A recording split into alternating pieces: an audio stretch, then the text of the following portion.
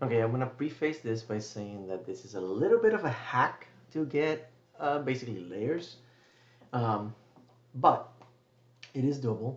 Epicor has a system called verticalizations, base extensions that partners and SDK owners and things like that can create.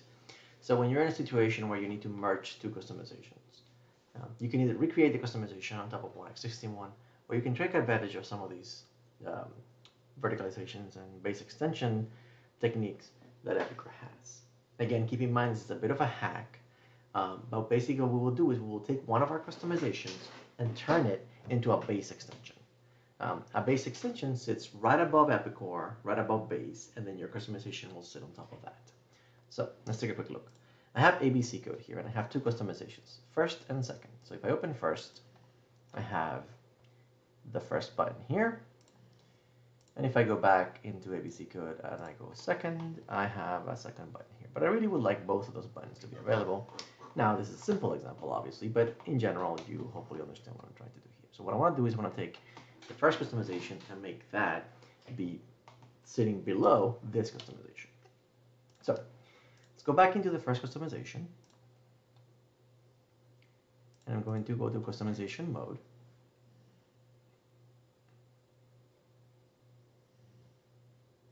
And then I'm going to export my customization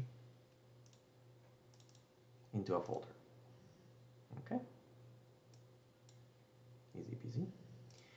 Then I'm going to go into that folder and I'm going to open this with Visual Studio Code or any text editor you like. Now, there's a bunch of information here, kind of hard to read. You don't need to understand a lot of it, but the one thing you need to understand is that Epicor has basically these 5 keys or 6 keys here to determine what a customization is.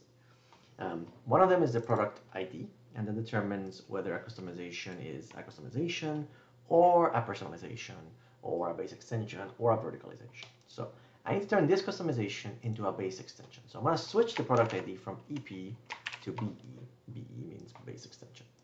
The type code, I need to also switch again. It's no longer going to be a customization. It is going to be a base extension. All right. And then the name, I probably want to change that to just underscore BE should do it. So now I have told the product is going to be a base extension, the type code is a base extension, and the key or the ID is going to change. I'm going to save that. I'm going to go back into Epicor, select ABC code, and this time I'm going to say import. And I'm going to import my newly formatted code. And I'm going to hit OK. You can see that it imported, but it put it right above here. It put it here on top of first customization BE. So now I have a base and I have my base extension on top of that. So now what I can do is I can take my second customization and I want to layer it on top of my first base extension. So I'm going to select the second customization and hit OK. That's going to bring it on. I'm going to go into customizations and I'm going to export that one out. Again, I need to layer this customization on top of that base extension. So I can once again export my customization, go back into Visual Studio Code, open that up, and this change is much simpler. All we have to tell Epicor now is what base extension this customization is sitting on top of. So right here where key 3 is empty, we're going to replace this with a new value, which is going to reference the base extension that we just created. Now the format for that is a little tricky, but it is just base extension, and then caret the ID of your base extension. So I'm going to go back over here and copy my original base extension ID. So it's going to be base extension caret first customization BE. I don't need to change anything else. I am going to change the ID because I don't want to override my original one. So I'm going to say second on top BE. Save that. Now I can go back into Epicor, close out of my ABC code, and open it back up. And I'm going to say import. And I'm going to go import that customization that I just modified or exported.